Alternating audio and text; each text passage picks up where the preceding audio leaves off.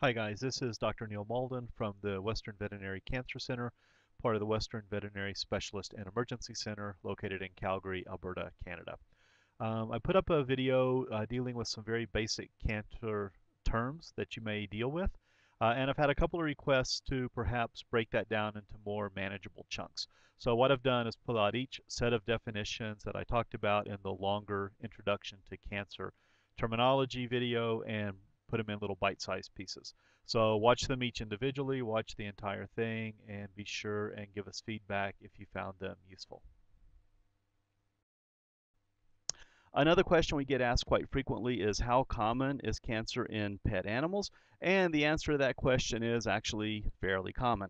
It's one of the most common causes of death and debilitating illness for both dogs and cats.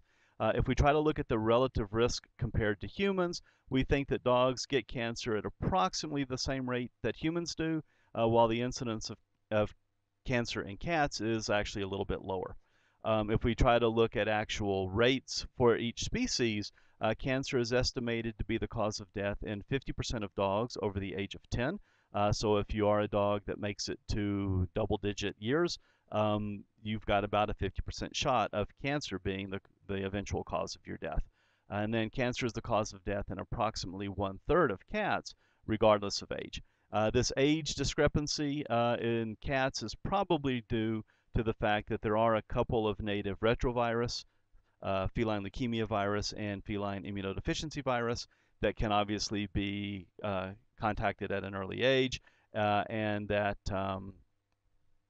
can both also lead to tumor development.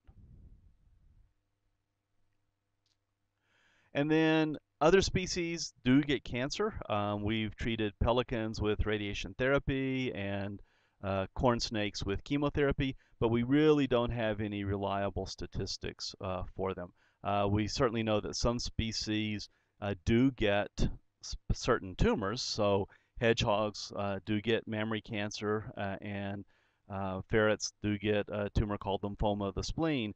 But as far as actual incidence and other types of tumors and other species, we just really don't have a very clear picture on those numbers yet.